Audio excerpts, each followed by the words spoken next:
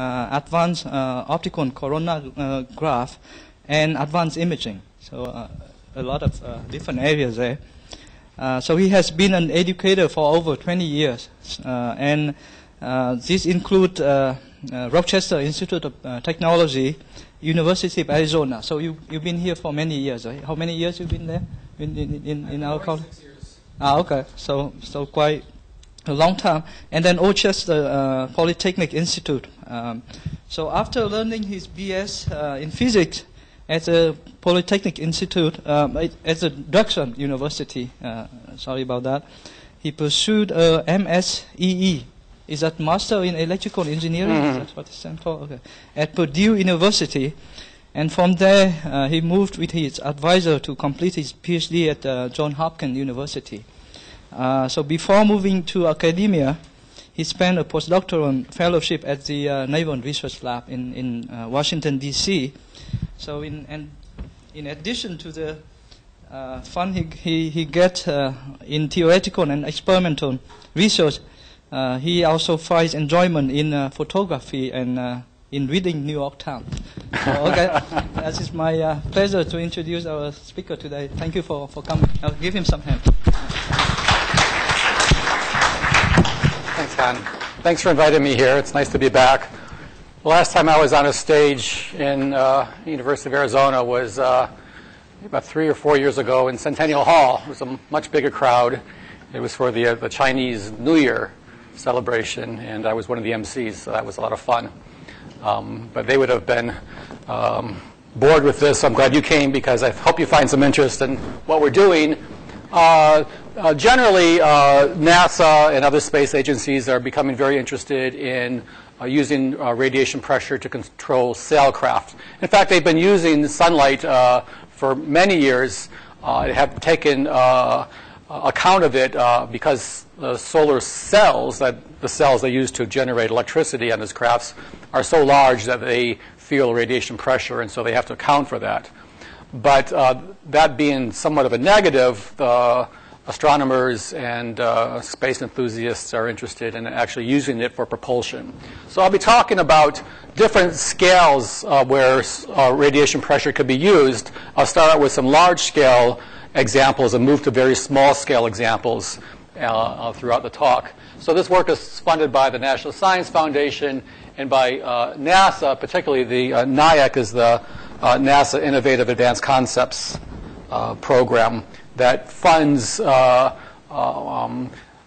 that are 20 or 30 years out, so the kind of crazy ideas that NASA may want to develop for serious missions in the future.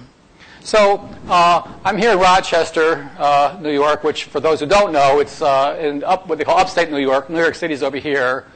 Toronto is just across the Lake Ontario here, being Lake Ontario is one of the Great Lakes. And I grew up over here on the other end of this lake. This is Lake Erie here in Toledo, Ohio. So you might have heard recently Buffalo got a lot of snow. We get very little snow compared to Buffalo because we're not picking up all the moisture that collects off of Lake Erie there. And some of you may have been to Niagara Falls, which is right there. So very close, about an hour away from Rochester. So Rochester itself is a very interesting city. It's the home of Kodak and Xerox and Bausch & Lomb. In fact, the Carlson Center for Imaging Science was named after Chester F. Carlson, who was the developer of the xerography process. Okay. So you might know that in addition to RIT and the great optics that's done here, there's also another very famous institution in Rochester, which is the Eastman School of Music. Okay. And then there's another optics school as well, the University of Rochester here. Okay, so we're all in a very nice corridor here along the Genesee River, and it's a very lovely city, actually, very cultural. There's the Optical Sciences building here. You can see we have a little bit of copper, but it's glass-colored copper here. Must be a trend amongst optics people. Okay. So a brief outline. I'll discuss sailcrafts and why they are becoming of interest to NASA and other space agencies. For the students here, I'll give a discussion of radiation pressure and torque. I'll discuss the differences between using sunlight and using laser propulsion for different types of missions. And then our major contribution has been looking at the stability of optical wings, as we call them. That is, how does radiation pressure exert a torque on objects and provide some stabilizing mechanism for controlling the attitude or the orientation of the sailcrafts. And then I'll talk about actually trying to use some of these concepts to develop a next generation, far future type of concept for a space telescope. So in 1910 and 11 timeframe, NASA deployed their very first sailcraft, which is called NanoSail D. It was a 10 square meter polyimide craft that the main objective of this was to stick this into a CubeSat. A CubeSat is just like a little toaster-sized box that you can put on a rocket. And rockets, as you may know, are very expensive, but there's often some spare space in them. So the CubeSat program was developed to allow cheap missions to go up that don't require a lot of space in these. So it's a very, very popular mechanism for deploying small space missions. And so NanoSail D was one of those. And it went up, it deployed, and tumbled around and eventually fell back down to the Earth. About the same time, the Japanese put up a very successful sailcraft, which was called Icaros. And it actually was quite innovative. It had an array of liquid crystal shutters on it that could be used to change the reflectivity of the sailcraft so that you could do a little bit of pointing, a little bit of steering and attitude adjustment. So this is one way to adjust the torque on the sailcraft. And that is a mission that was destined for Venus. And so you may wonder, why would you have a solar sail with pressure pushing away from the sun to go to Venus? And we'll discuss why that makes a lot of sense, actually, in a little bit. Okay. All right. And some of the future missions that NASA hopes to launch is what's called the Sunjammer. It's a 38 by 38 meter sailcraft here, again, with some reflective, aluminized polyimide. And it was scheduled to launch this year, but recently it's been canceled because of a variety of reasons. But one of the reasons is that sailcrafts are really so new that there's a reluctance to put anything up that's going to fail. They want to make sure they understand everything completely about its deployment and about its attitude control before they send it up. So the interesting thing about this was named after the name of the sailcraft in Arthur C. Clarke's science fiction novel. So they want to include some of his DNA on that mission. So there's a whole list of different possible space missions that you can do with solar sailing that you cannot do with conventional propulsion. Okay? With conventional propulsion, you pretty much stick to a Keplerian type of orbit. Okay? There's lots of missions you can do, but it's very restrictive. Whereas with sunlight, it actually liberates you from those constraints. And so you can do things that you wouldn't do otherwise. And so there are both near-Earth type of missions that have been proposed, missions to the inner planets, missions way beyond the inner planets out toward Jupiter, Saturn, for example, and even interstellar missions that have all been proposed and reproposed and reproposed. So there's a lot of legacy of ideas about why it's important to go out and start going on the adventure of solar sailing, because you could. For example, the Voyager spacecrafts have been flying since 70s, maybe 76 or something,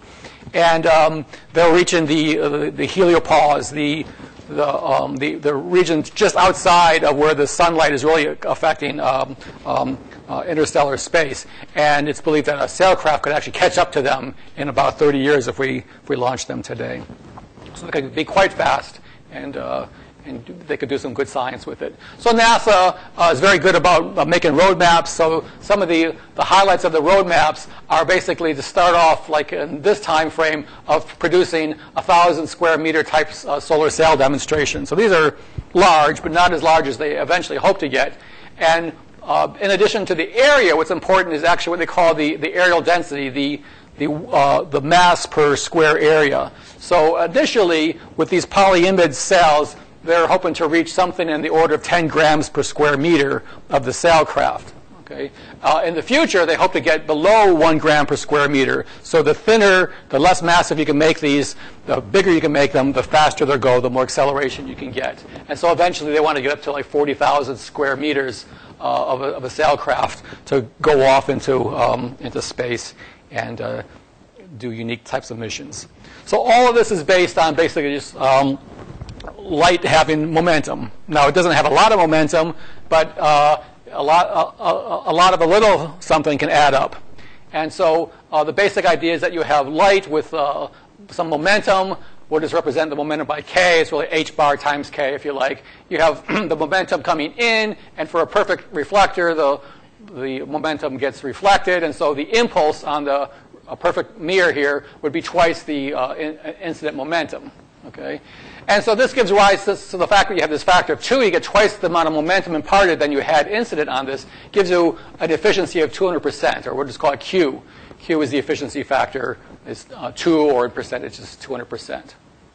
So the amount of pressure that's exhibited on the mirror is just proportional to the intensity and divided by C. And the problem here is that C is quite large, so this the pressure is going to be very, very small. And then it gets scaled by the momentum transfer. So it's, like we said, it's a factor of about 2 here. So this efficiency here times the intensity divided by the speed of light.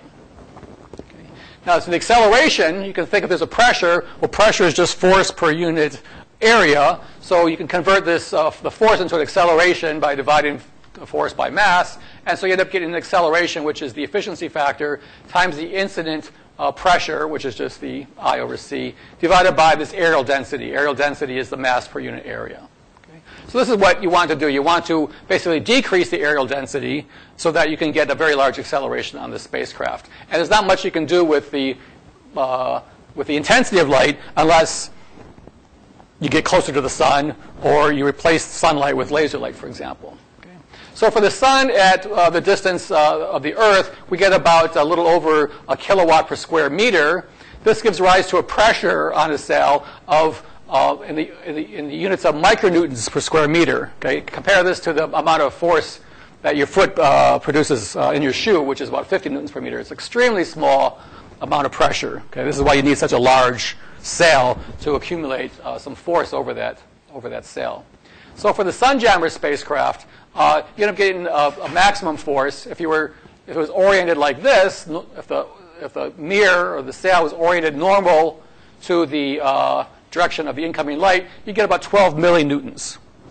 Now you got to remember that this is a sustained force. It's not like a rocket where you have propulsion and you give a big thrust for a few seconds burn or a few minutes burn and then you turn it off, you lose it. This is sustained, so at the end you can end up getting quite a large velocity, more velocity than you can actually accumulate with chemical propulsion in such a spacecraft.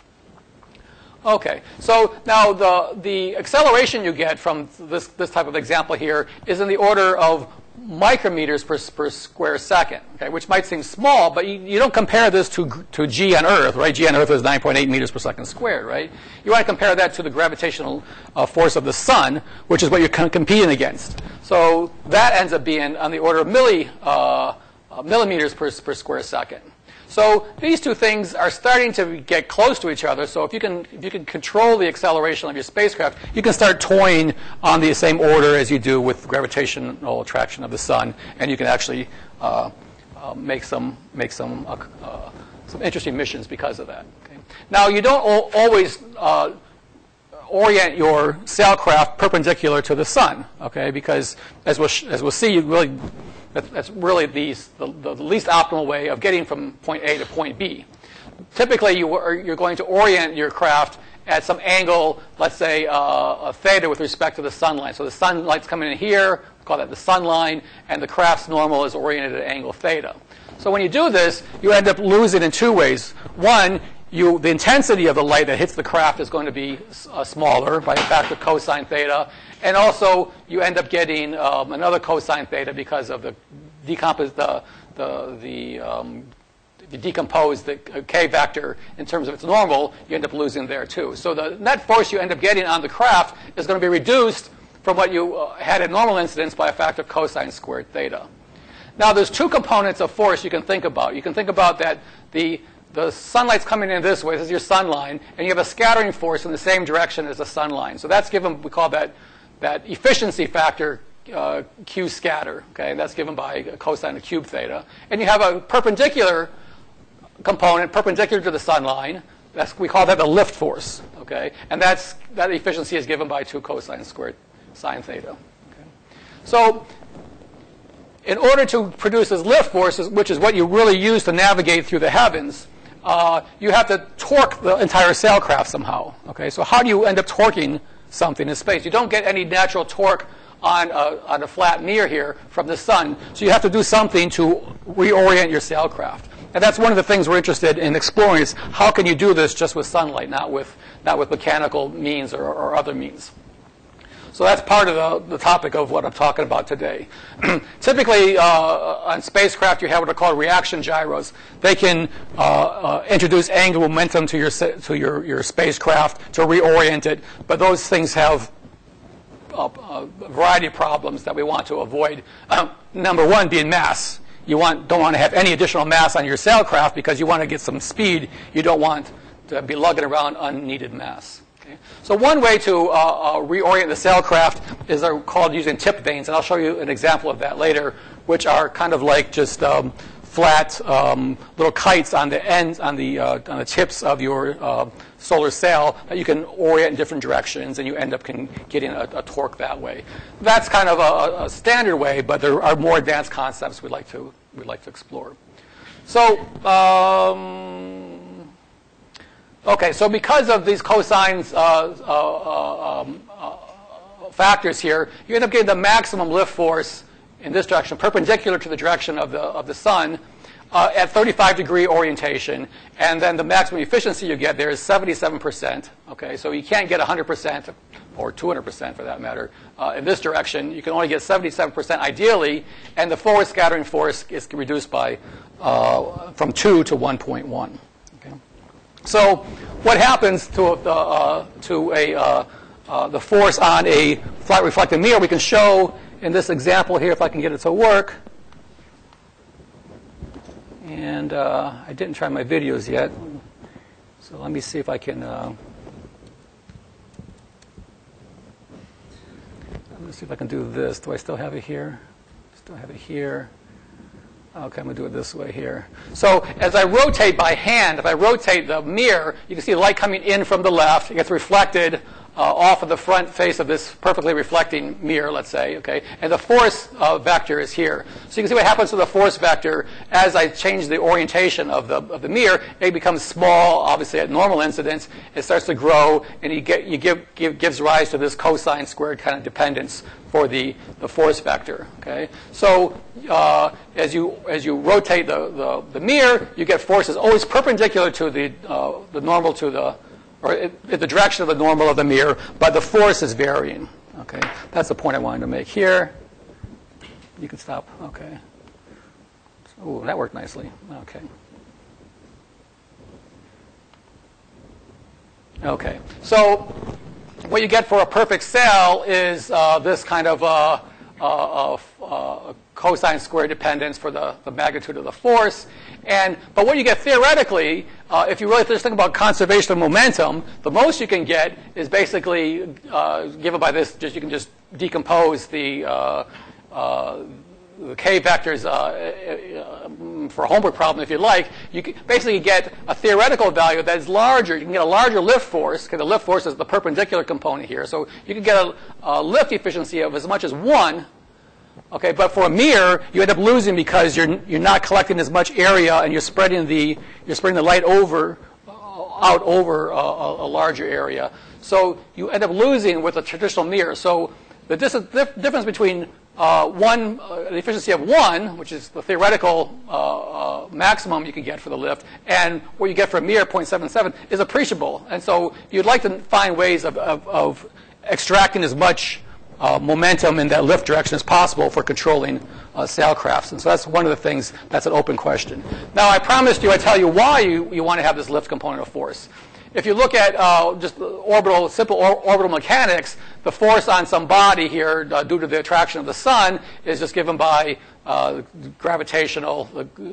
standard gravitational formula. And this is, you said it's equal to the mass times the angular acceleration, v squared over r, where r is the distance from the sun to your orbit. Okay? So you end up getting an energy for this. The energy is negative because it's a stable bound state. Okay? And it varies as 1 over the distance. Okay? And the distance, you can see, varies with the velocity. So you can see what happens if I increase the velocity of the sailcraft, the tangential velocity here. If I increase the tangential velocity, what's going to happen? If I increase the tangential velocity, r is going to decrease. If r decreases, the magnitude of energy is going to increase, but it's a negative, so it's going to actually fall deeper into your potential well. So if you increase the velocity here, this thing will orbit down to a lower state. And this is what happens for a did I get it right? For a let's say if you want to go to Venus. If you want to go to Venus from Earth, the Earth is traveling, it has an orbital velocity of 30 kilometers per second. If you want to go to Venus, you have to actually increase the velocity of your sailcraft so that you can actually spiral inward a little bit. Okay, this is how it works. Or if you want to go to Mars, it's the opposite. You want to slow down the craft so that you will actually spiral outward. Okay, so that's why you want to have this transverse. You do not want to have the sail oriented so it's just being pushed away from the sun toward Mars, for example. Okay, that's not going to be efficient, and that's going to give you problems when you get to Mars anyhow. It's because of the Keplerian dynamics. So this is the way you do it, and I can show you a little example of that if this looks right. Okay, so this is a little YouTube video I found, and let me see if I can. I'm going to. Oh, hello. Okay. So I'm going to just play a little portion of this here. This shows a sailcraft here at the Earth, and it's going to be launched. It's going to start going around the sun here, and you can see this is a 100-kilogram mass with 1,000 by 1,000 meter area here. And so, where are you going? Let's do it by hand. Okay, so I'm going to just drag this thing here. So as it goes, oh, there it goes. Okay. So as it goes, you can see what they do is they orient the craft at some angle with respect to the sun line here, and see, it's going to go. There it goes. Okay, and it goes off. Okay, and the velocity it picks up here. Is this the one I wanted? I think this is the one I wanted here. Let's see if there's another one. Well, okay, that's going to be fine. Okay, so the one I want to show you here next is this one. Yeah, okay. So this one, they start off the sailcraft oriented in this direction here. So what's going to happen? The sunlight hits here, reflects off. There's going to be a force in this direction here, okay? And so what's going to happen? It's traveling in this direction. It's going to slow. It's going to, what's it going to do here? Okay, it starts off in this direction here. It should slow down initially, but then they flip it over at this point here, like this, okay? And then what happens when it gets very close to the sun, it ends up picking up a lot of the intensity of the sun and ends up just on this almost linear trajectory out away from the sun. So there's different ways you can imagine trying to orient the craft for different types of orbits and how fast you want it to get. It turns out that this ends up with a very high velocity going out, which is preferable if you want to go outside to the outer solar system. You'd want to do this transit past the sun first to pick up all the high intensity you get near the sun here. So how do you orient this craft is again, the issue here is that you need either mechanical or optical means to do that. Okay.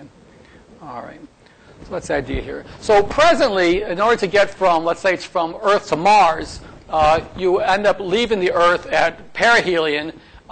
You do a burn to get the velocity, your tangential velocity up, so that you can get to the same velocity as Mars when it's at its aphelion.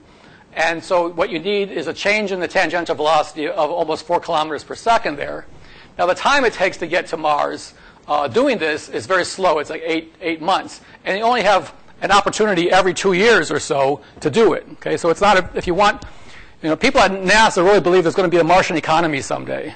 Okay, and they're going to need to have regular spacecrafts going to Mars. If they end up with these types of approaches, it's going to be very, very long and unpredictable and annoying. So there has to be a faster way to get to Earth to Mars. There is. You don't have to necessarily do this Holman transfer. There's other transfers, but they're very expensive. And that wouldn't be good economically either. So the hope is that there may be other sources of light in space someday that, well, like this one, for example. Okay, so it's believed that we're going to start having megawatt lasers in space. Okay, someday someone's going to put up something like that. Okay, maybe many megawatts of laser power in space, and rather than pointing down. Okay, it'd be better if we had them pointed up in a way, and we could able to do some kind of space missions with them. Okay, so they may be used for asteroid deflection and things like that someday as well. So it would be good if we had some scientific experience with dealing with lasers in space, and there are people working toward this for one reason or another. Okay, okay, all right. So the idea is why settle for sunlight with only a kilowatt per square meter when you can have megawatts per square meter potentially on a sailcraft. Okay, so questions are, what advantages might artificial light sources bring? With solar electric generated power, we can imagine gigawatts of power delivered to a sail for a limited duration of time. So if we can charge up a bank of capacitors and batteries, and if we could only have maybe a few hours of sustained power, that would be enough to really give a big kick to a sailcraft in order to propel it. If you had an artificial light source, you could actually control the orientation angle.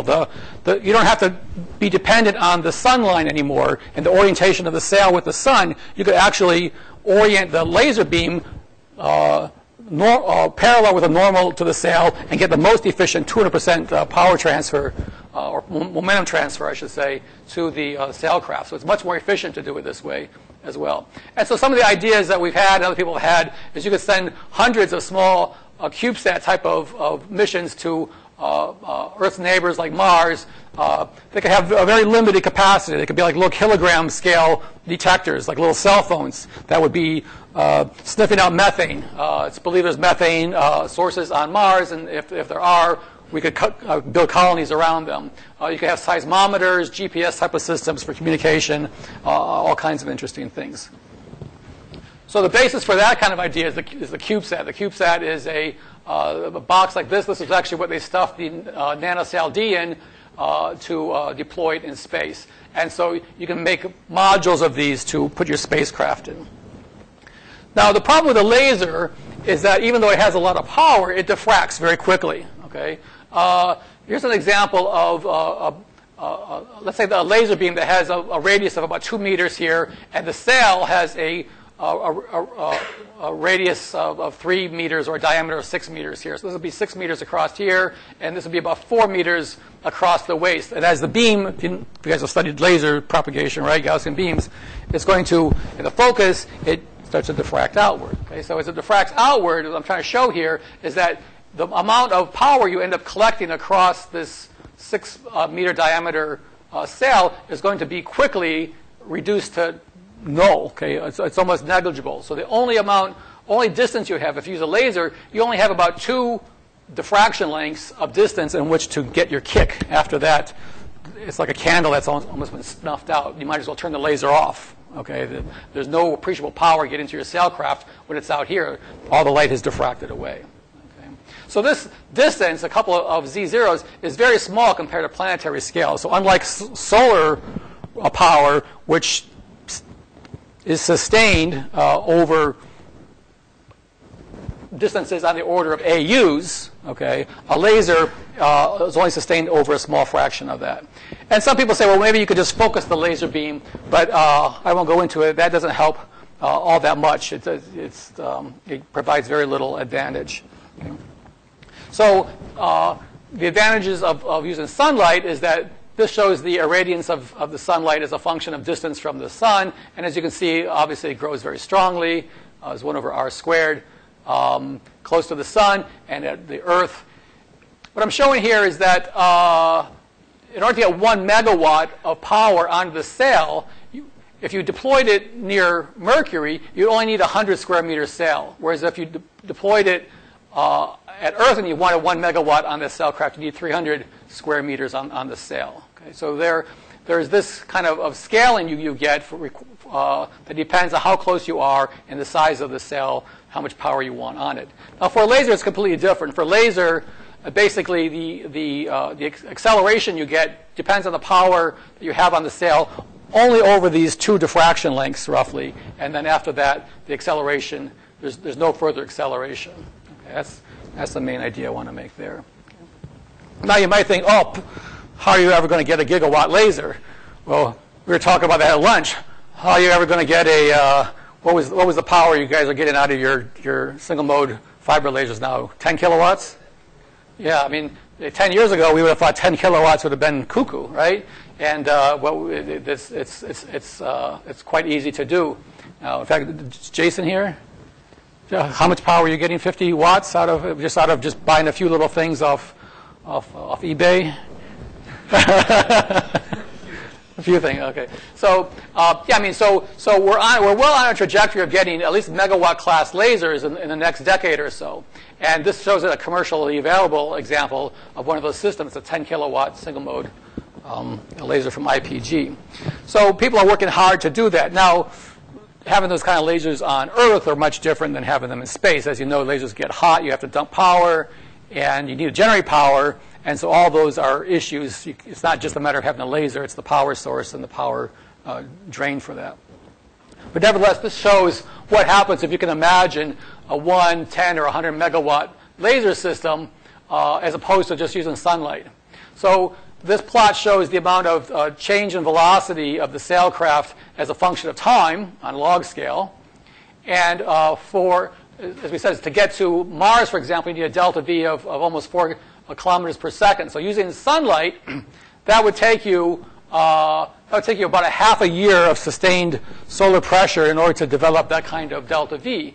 Whereas if you had let's say about a 50 megawatt laser, you could achieve that kind of acceleration, that kind of change in velocity in just a matter of hours. Okay. So if you can get the power, you can kick that thing up into gear, get it there in a much faster time scale. Okay. And this just shows basically how things scale with size. Obviously, the bigger the sail, the more power you can collect, and it gives you some advantages of going to larger sails. On the other hand, larger sails are more massive, so you have to do a trade of which one you want, which one's going to be most advantageous to you. Okay. So that's how you accelerate and get into the planets or away from the planets. The question now is really how can you add basically angular momentum to your sailcraft in order to do these missions, in order to do the reorienting of the entire sailcraft so that you can go where you want to go. That is, how do you steer it? And so the simplest example, and this is one that is being planned for Sunjammer, is you put these little tip vanes on them. These have little 2 or 3 dimensional little motors that change the orientation of these tip vanes, and so that a little bit of radiation pressure change on this will cause a torque which will be transferred across the entire sailcraft, and hopefully you'll be able to rotate the entire thing, keep it intact, and slowly change the attitude and in the direction that you want for your navigational purposes. So that's fine, but we did a paper a few years ago, back in 2011, which we're asked a very simple question. Can you use uniform light incident upon, let's say, something that looks like a cylindrical lens, okay? And a cylindrical lens looks like an airplane wing, if you like, okay? So does light behave, does light play the same role as air on this kind of, we call it cambered surface? Can there be a lift and a torque exerted on this kind of structure that will provide a different way of reorienting sailcraft in space? Or will this even motivate different types of things we can put in space that we can use to control their orientation and their purposes in space? So this is the main idea. We have uniform light onto this. We call it an optical wing. Well, indeed, what happens is there's a force in the direction of the light, which we call the scattering force. That would be in this direction, the component of force in this direction. There's a transverse force, which we call the lift force, and there's also a torque exhibited about the axis, about this axis of rotation there on the craft, on the wing. And so, being a good physicist, I was very interested in how do we let's find the closed form solution of this so we can actually do something. But unfortunately, there is no real closed form solution for trying to understand how light reflects and refracts and produces forces on these. We have to either solve the problem ray by ray or do some wave optics analysis.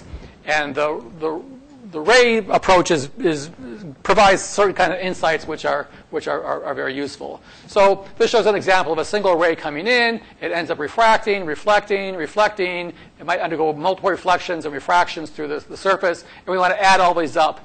So each one of them produces, it carries its own amount of power for that ray. It sees some refractive index across the interface. It has a refraction angle and a reflection or an incident angle. And it has some reflection coefficient in the boundary. And so we have to add all those up to get a net force. Each ray produces its own little mini force. So if you see a green arrow here, that shows the amount of force exerted at that point of the interface. There's another little force exerted from that ray there, from that ray there. So you can see some pictures with these green forces. And also to find the torque, we need to add up all the r cross f's. The r is the direction from the center of mass to the point, whatever the point is where the force is exhibited. So in this way, we can determine the forces and torques on an object. And if you really wanted to do it correctly, you'd end up going crazy trying to write all these things down. So rather than try to account for each ray and all the different varieties of daughter rays that it spawns and what they're doing at those interfaces, you hire a smart student.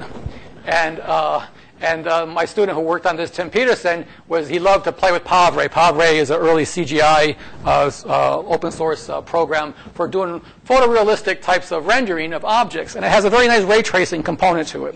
So we've been using this PavRay as our way of tracing rays through these objects. And then we have some Python code which computes the forces and the torques. Now let's see if this is going to work here. OK, I think this will. So this shows one of these optical wings. It's oriented not quite at normal incidence, okay, so it's slightly kilter. And what we're going to do is we're going to let the thing go. And you can see already there's a little force component here. So this arrow is going to show the force on the center of mass. And there's also going to be a little vector here that shows the direction it's supposed to suggest the direction of the torque. So the torque, if it's in that direction, it means that the whole thing wants to spin around in the counterclockwise direction there. All right, so we'll let this thing go and see what happens. If you just had you put a cylindrical end in space in this orientation, and what happens is you see that it undergoes a change in orientation. There's a torque on it. Torque eventually is going to die out to 0, and it will get very small. It's essentially goes to 0, and it takes this kind of trajectory. So there's a lift force. Even though the light was coming in from the left here, you can see that it had a large component of this lift force that brought it up, and it also underwent this rotation. And in this simulation, we included viscosity, so there was a damping effect, so the thing wasn't oscillating back and forth here. So that's kind of things that you can expect to see in the laboratory, and we have seen that in the laboratory. And we've also worked with a colleague in the University of Bristol who's done wave optics analysis to show that you can do these kind of things in the wave optics approach. So let me make sure I understand the time limitations here. My phone is off, so what time are we supposed to finish here? Excellent. Okay, good. Okay, so this is I was at a meeting in Washington D.C. and the meeting ended and I had about a half a day, so I went to the Smithsonian Air and Space Museum, and I looked carefully at every plaque, every word in the Wright brothers exhibit to try to understand what the heck they were really doing. And what their task was basically is how do you stabilize the wing, okay? Because the planes would take off and they would crash, okay? So stability was a very important part of understanding them. So we're learning a lot about these optical wings by going back, looking at some of the literature about flight and how do you characterize the wing. So one way is you want to know where the center of mass is and what the force is at the center of mass. we have an orientation of the wing, which we call orientation alpha with respect to the incident light. We call this the angle of attack. This is going from the airplane jargon here. We have the forces everywhere distributed across the wing here like this. Okay, and for a positive ray code, we can do thousands of rays coming in. We actually get thousands of daughter rays generated, and it's quite effective at getting very good solutions that converge when we have enough rays. So we can take the force, as we've been talking about, at the center of mass and decompose it into a lift force and a scattering force. So you might see some things that look like this and some future figures. And we can also compute the torque, the torque on the body, as we discussed earlier. The torque on the body can also be written in terms of, once you know what the torque is, you can write it in terms of some vector from the center of mass to what's called the center of pressure. So the center of pressure on these bodies, as the wing rotates and changes its orientation, the center of pressure point can go all over the place. Okay, so it's kind of an interesting point to try to track and understand the stability of the wing. Okay, so we compute the center of pressure on this, the torque and the forces, and it gives us basically for every angle of the wing, we compute the forces and torques, and that gives us some kind of lookup table. Okay, so this is an example of a lookup table we get as we change the angle of attack of the wing. Let's say about 0, for example, here. I'm not sure what the okay. So the black curve here shows the ray optics analysis. Okay, so we can see that the torque on the wing ends up going different kinds of oscillations. It can be negative, it can be positive. At the points where the slope is negative, that's a point of stable rotational equilibrium. Okay, so that's one of the most important things we want to design around. Okay, why? Because if you want to fly, you want to have a stable wing, right? Okay, so this is just like what the Wright brothers were interested in: is how do you find the stable points?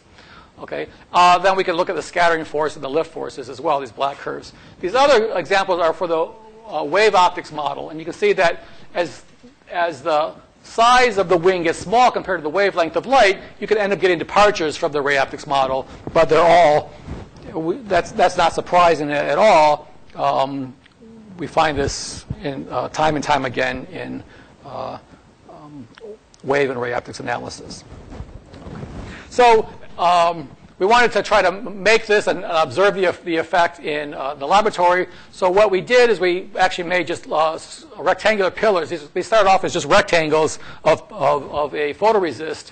And we then applied heat, and we basically melted the rectangles so that they soften and they form these curved structures here. Like you can see some of the small ones, they end up forming these little cute little shapes here. These were not really semi-cylindrical, so we didn't use these. We used the ones that tended to look more semi-cylindrical. We used a xenon fluoride etch to cut away the silicon behind them, and then wash them into deionized water and put them under a laser beam. And this shows an example of one of the wings that are in water here. You notice that it's moving this way. Okay, this is the a couple things going on here. You see it's coming out of focus. Okay, so the laser beam is basically coming out this way. So it's coming out of focus because there's a scattering force. This wing here is being pushed this way, but at the same time, it's being pushed to the right because of the lift force. Okay, show that a little bit there again. Okay, so it's being illuminated out of the page here. The lift force is what's accounting for it going this direction, and the defocusing is accounting for the scattering force. And so this shows a time-lapse photography, and you can see these things go extremely quickly through the liquid at, what is that, Mach? Okay, so of course it's liquid. They're going to go very slowly, a couple microns per second, which was just fine with us. We didn't expect them to go zipping very fast because of the aqueous environment. Okay, but it did demonstrate the first time that we saw this kind of a phenomenon. We also saw this rocking effect. So we had one of these rods, these semicylindrical rods, sitting on the bottom of a glass surface. We turn the laser on, the thing rocks sideways, so it's feeling its torque.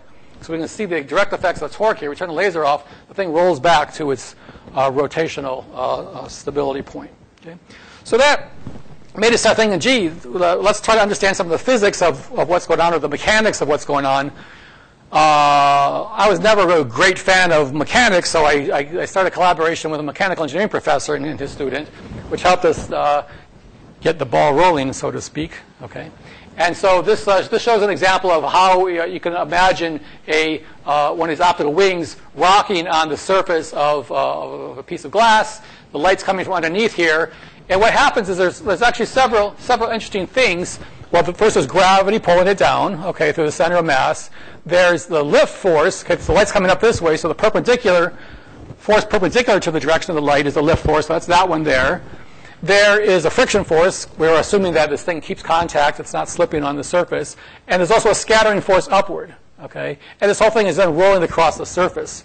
So it's actually, you can apply Lagrangian mechanics to find the equations of motion of this thing. And the most important thing is to determine what are these forces, these lift and scattering forces, so you can plug them in, if you like, to a Runge-Kutta type of differential equation solver to try to understand what the mechanics will be, the optical mechanical behavior of the system. So we looked at this for both a system with a mirror. Okay, we can look. This is just on the computer. We could look at if we near this surface or if we left the surface bare. Okay, so we looked at these different examples here, and you can see, for example, if there's no mirror, if there is a mirror, we have a very large scattering force at the zero angle of attack, which basically means that this thing's going to feel basically an anti-gravity force. Okay, the scattering force is going to be so large, we don't let it get to the point where it lifts the wing off of the surface, but it minimizes the effect of gravity. So it's like an anti-gravity component, and then there's also this near the zero angle of attack. There is this almost no lift force, but as you change the angle, you get this kind of almost linear Hooke's law type of response to the lift force. And also, you can have a nonlinear restoring torque, or linear restoring torque, I guess, if you're very close to the angle of attack here of zero. Okay. So there's all kinds of interesting things that can take place in the system depending on its orientation. And so the equations of motion give rise to basically two dominant terms. There's a radiation term and a gravity term. The interesting thing is this is the angular acceleration, so you expect this to be related to the torque divided by the moment of inertia. So this is the moment of inertia of the system, all this stuff down here. This is the total torque on the body. And the torque is not just the torque given by the radiation pressure. It's also, there's a component due to the scattering force and due to the lift force as well. Okay? And the gravity force is just due to gravity as if there was no light at all. Okay? So what we can do is we can develop what they call phase diagrams of this, plotting the orientation of the rod with respect to the angular velocity. And you see for small departures from equilibrium, you get basically, it looks very much like a periodic potential. As you get further away, you get distortions. This becomes very flat because it's not linear anymore. And so what happens if I start my rod at near the equilibrium point and turn the laser on, it'll just rock back and forth as it would, almost as it would if there was no light turned on at all. The difference is that the rate of this rocking changes as a function of the power of the beam. Okay? So we get a rocking behavior there. Now, if you made the intensity of light go higher above some critical value, what happens is you get this bifurcation. It's no longer a stable rotational equilibrium point. What happens is that there's these two equilibrium points at about 50 degrees or so. Okay? So if we started the system rocking with a higher intensity, then what you can see basically is that it doesn't fall back down to the typical equilibrium position. It rocks about this orientation right here. Okay? So you can see there's interesting dynamics in these systems. And so we thought, okay, that's curious. Let's try to do an experiment. We made some little wings. We put them on a glass surface. And does anybody do microfabrication here? No? You know what stiction is? Well, we couldn't overcome stiction, so we put these things on there. We shine, no matter how much laser light we shine, the thing was just didn't want to move. So we thought, okay, that's going to be a problem. We have to overcome the stiction forces. But at the same time, we thought, let's look at what happens if instead we use a hemisphere, and we forget about a glass surface. We want to just put these out in outer space, because this is the basis for a space telescope that we have in mind. We'd like to have a hemisphere like this. This flat surface could be mirrored or not mirrored, probably designed to reflect an appreciable amount of light, though. And it could serve as one element of a segmented telescope. And now, what I mean by segments, you guys know what segmented telescopes are? Yeah, how big are the segments usually? Big as you can make them, probably, right? Okay, here I'm talking about like a millimeter scale, okay, or smaller. Okay, we were thinking about having basically a bucket full of these particles. We're going to throw them into space, form this cloud of these particles, and the hope is, as you'll see, that well, two things. One, we can actually make images out of it, and two, we can stabilize these things enough. To stabilize them, we need to understand these mechanics. So this is the mechanics of the system. If you ever study the top, you know it's a bit of a head scratcher. You have spin around the axis of symmetry here. You have a precession angle. The whole thing can kind of like precess, and then you have a nutation angle, which causes the orientation of the. Think about it as the top, cause the orientation of the top to actually take on a non-normal orientation. Okay, so you can write down equations of motion for this. The main thing is that this thing does look very much like a top. The radiation pressure torque is the main factor involved here, and then there's a gravity. If you compare that to a top, you have a gravity term here. So if we're in outer space, we just have this. So the radiation pressure torque takes the role of gravity. And so we should expect top-like behavior in this system. And this, let's see, is this going to show? It's not going to show here. I wonder if this one will show. Okay, I have a backup here.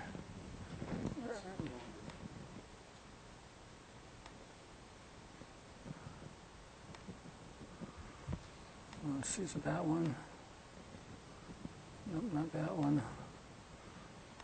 Okay, I'm not going to waste time on it now. So, take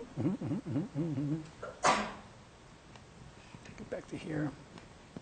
Okay, so what you can expect is that the normal, this yellow curve, this yellow segment here corresponds to the normal of the surface of the sphere. We don't have very good rendering of the sphere here, but imagine this kind of represents the sphere.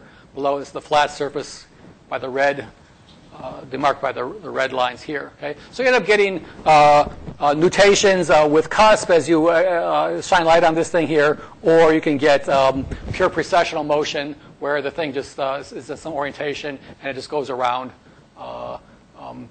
as you expose it to light. Okay, so this is very much like a top. So we're hoping that we can take advantage of knowing how tops behave.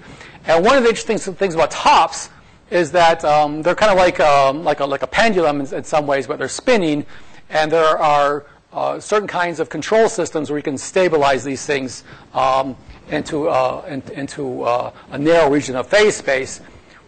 So the hope is that what we can do is take these randomly oriented spinning tops in space, and we can all make them all coherently aligned.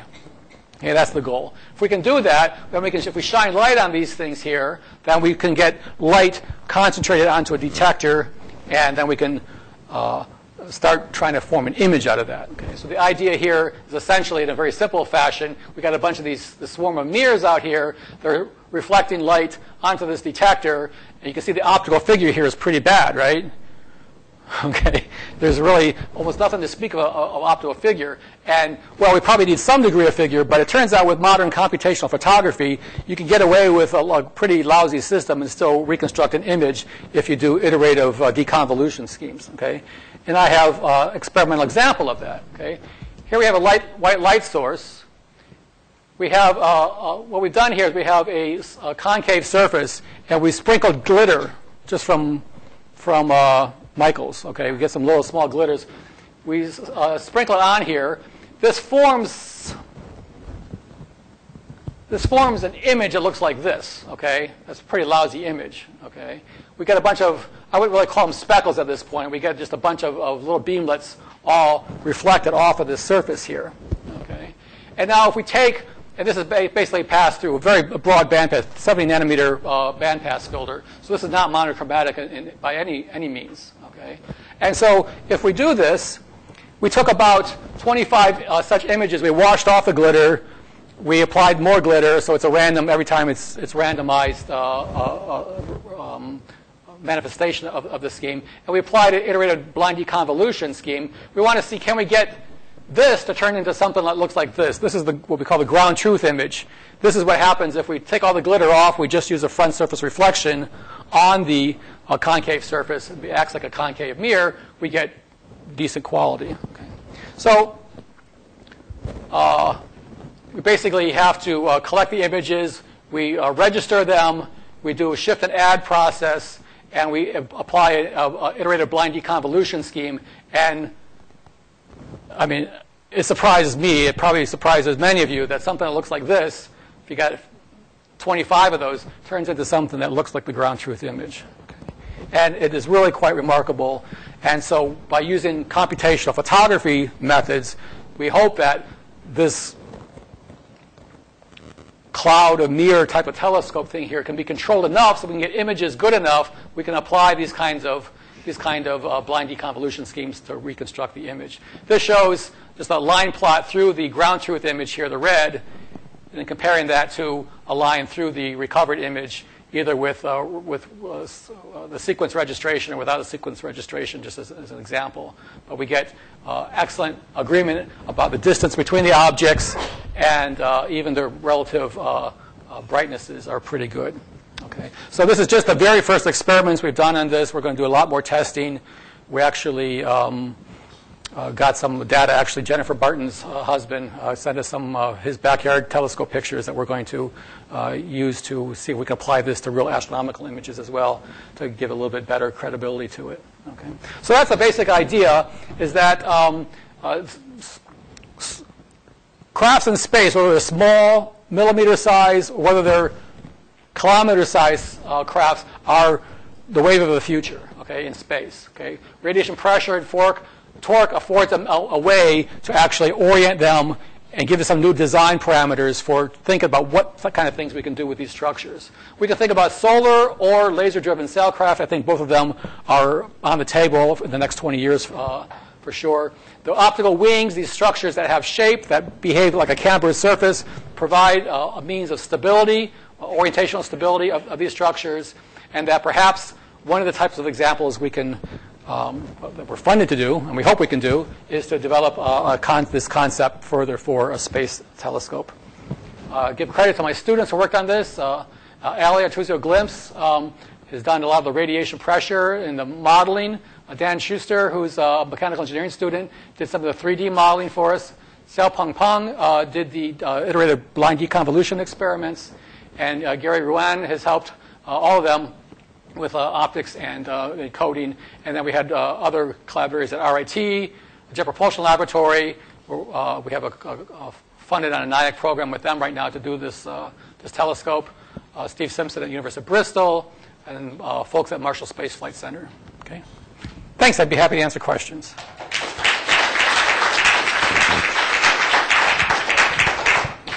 Any question?